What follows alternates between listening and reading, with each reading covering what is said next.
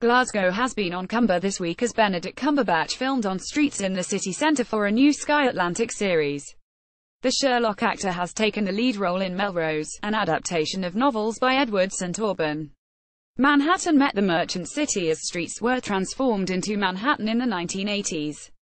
Yesterday the Paris market stood in for the New York meatpacking district, while earlier in the week Cumberbatch was spotted dramatically running down St. Vincent Street as yellow taxis drove in the background. A post shared by Scott Innes at Scott_I91 on October 30, 2017 at 7:11 am PDT today, it was the turn of Cochrane Street and Melrose Street beside the city chambers to take on an American appearance for the morning.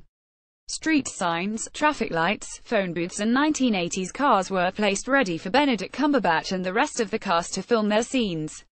This section of the city has featured in several films in recent years, including World War Z starring Brad Pitt. Melrose is a 5-part drama that will be filmed in the UK and US. The semi-autobiographical novels follow the character of Patrick Melrose, who makes a harrowing odyssey from a deeply traumatic childhood through adult substance abuse and, ultimately, toward recovery.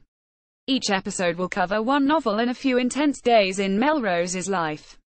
The time frame spans the south of France in the 1960s, New York in the 1980s and London in the early 2000s. As well as starring in the main role, Benedict Cumberbatch is an executive producer on the series alongside Adam Ackland. They told Variety, "We are delighted to be part of this incredible series.